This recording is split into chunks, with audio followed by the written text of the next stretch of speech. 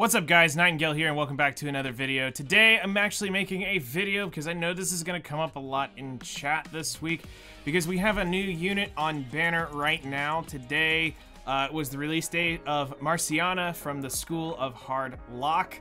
And there was some other stuff that came up today that we want to talk about real quick. And it all pertains leading up to anniversary and new players, so sit back with me for just a second and I want to talk about a couple other units that got put into the game. So we discovered this today on stream, plus a couple leaky pipes really helped out in the long run, but this was actually discovered today on stream. And we were looking at the Nikkepedia and I noticed Tia from the story today has been put into the game. Now, Tia is one of the two characters briefly mentioned in the story. Then, there is another character that you saw right beside her, a Burst 2, right here. Naga was also added into the game as well. Now, what this means is they are summonable units on the way. This is important for you to know as a newer player because you may not want to be spending any of your recruitment tickets right now. Now, why I want to point this out is for a couple different reasons. First off, let's go talk about these two units and then you're going to hear the theory of why there might be something behind this. So first up, let's talk about Tia. These are both missileless characters, so kind of cool that they're not going to be super there's not a big competition between the missileless recruitment banner stuff, so these two could easily fit on there if you need to do them through standard recruitment. But let's talk about her kit real quick. The big thing here that I want to point out is her Burst 3 is at the very bottom, affects all allies, re-enter Burst Skill Stage 1. Now, this, I was not familiar with this mechanic because I'll be honest, I have Christmas Rupee, but I've never used her, and chat helped me out today and showed me what this is, and it's mind-blowing. So what this does is, for anybody who is completely not in the know of this like I was today, what this is an interesting mechanic. It allows you to get two Burst 1s off in the same time. So you put this first, it bursts, then the next Burst 2, or the next Burst 1 will burst, and then it will go into the normal burst chain. So you get two Burst 1s off at once. Now this could be advantageous. Now, why this is interesting is because there's some interesting stuff about these two units' kits. So take note that skill 1 activates when covering covers HP affects self. Cooldown of burst skill is reduced by 13 seconds, stacks up to 2 times, which means 26 seconds. The time lasts for 12 seconds. Activates when recovering covers HP, affects all allies. Attack damage up by 32% for 10 seconds.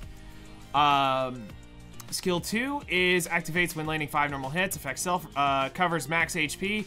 32% of the caster's max HP for 5 seconds. Attract, taunt all enemies. All enemies for 5 seconds will go to her.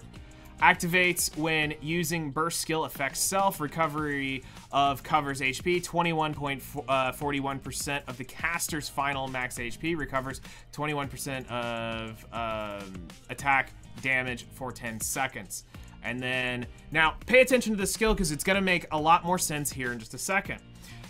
Affects self. Generates shield for 35% of caster's final HP for 10 seconds. Affects all allies except self.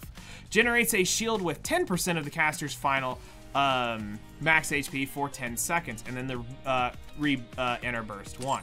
Now, let's go look at Naga real quick. And again, you can go pull these up. You can look at them in game. There's no hocus pocus, anything like this. This is in your game as well right now. This isn't a data mine or anything like that of me pulling up an unaccessible version of the game. So we go over here to Naga and we take a look at her kit. This gets a little more interesting. Guardian of Friendship activates after 12 normal attacks, affects all allies. Recovery of covers HP by 14.57. Activates when applying shield, affects all allies. Damage dealt when attacking core, 85.17 for 10 seconds. So core damage goes up. Supportive Friendship activates after 5 normal attacks. Affects 2 allies with the highest attack. Damage dealt when attacking core up 40.07% for 5 seconds. Activates after 5 attacks. Affects 2 allies units with the lowest HP percentage. Recovers 9.58% of casters' final HP, max HP as HP. Alright. And then, as long as we're with friends, affects self. Grants Pierce for 10 seconds. Affects all allies. Increases attack by 16.18% of the caster's attack for 10 seconds. Activates when applying shield. Affects all allies. Increases attack by 31.02% of caster's attack for 10 seconds. When you look at these side by side, these units instantly start sounding a lot like 2 other units you might be very well familiar with or have heard something about at this point. And that is Noir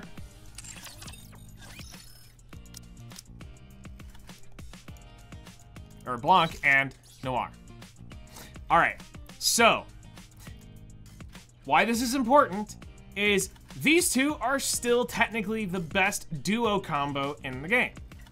There's a certain team setup that you will use with this litter, the Bunny Twins, +2 burst 3s, and you're going to own the game. Now, this isn't me trying to hype stuff up or anything like that. I'm just wanting you to take note here for a second. These two might be the next team for damage, or for people who don't have the Bunny Twins yet. They might end up being that answer for them to get started with. See where we're going here? This looks like they were made for each other based off of what they do. Because you're not going to put litter in this team, makes sense because they're recovering the cover HP, which is important for certain mechanics and things like that. But what really sucks is this. It looks like this is leading up right to Anniversary. These two units are going to be bait / not bait. They could very well not be the next meta team, as in replacing Noir and Blanc, but could be the next helpful team for a secondary team, because it is important to have multiple full teams working that do have great synergies, and they may very well be that. Now, here's a couple things you need to know.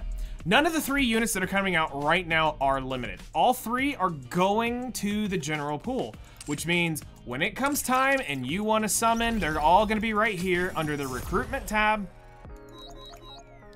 You'll be able to put them under your wish list. One will go into Elysian.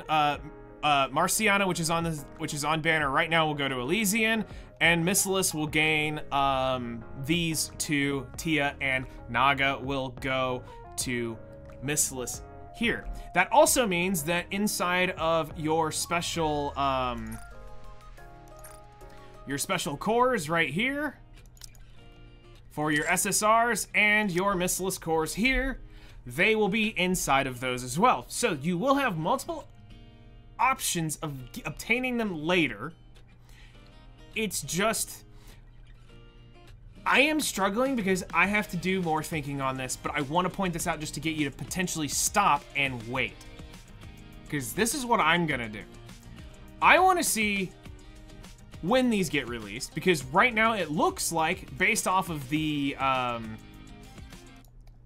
event that's coming up, Dazzling Cupid event will be after the School of Hard Lock. And if that is going off of what we see here, which School of Hard Lock has 12 days left as of today, it is the 21st. If we run this down 2 weeks, week 1 puts us at the 28th of September, week 2 puts us at the 5th of October. Okay, now here's where this can play in. Potentially, this very well could be, I'd have to go back and look at the Bunny Twins. Was that a 3-week event or was that 2? I want to say it was 2. So follow me here. If that's the case, Dazzling Cupid will be the 5th of September. will be week 1. Week 2 will be the 12th to the 19th. And then there will be one final event leading in to Anniversary, which I assume the 19th would be the Halloween event if they're going to do it. If they will be some sort of Halloween-themed unit. Or it's just side story in general. I'm very, very, very curious to see what will they do here. Because Anniversary will start on the 2nd of November. Should be the Anniversary patch. This is more just to be a warning of... There's bait floating out here, and... I hate to say it, but 2 of these might end up actually being somewhat worth for new players to consider if they don't have Noir and Blanc. So, keep an eye out. You don't have to worry about anything right now, but let's see what happens as we get closer to Tia and Naga's release. What ends up coming about as far as more information. And especially, it's going to be very crucial to see what happens once they're released. How do they actually perform in-game? Because on paper, they may look one way, because I'm going to be real. You have sometimes it just happens. They look great on paper, they suck in real life. It's the nature of games. So, let's see what happens. This is just meant to be a short video. This is not to force you to summon, but more of a... Should you summon?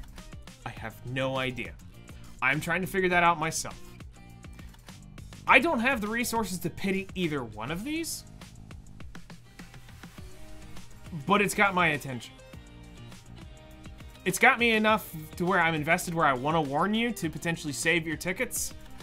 Maybe these end up being a lot better as they come out. We'll see as the community starts getting their hands on them. But on paper, it sounds something like you want to watch out for. And if the worst case scenario, you wait till they go on Anniversary banner, go full deep into Anniversary's banner, potentially get these, and then put them on your wish list and try to finish them off. There's nothing wrong with that, because I'm going to be real, once Anniversary drops, there's not going to be much coming till probably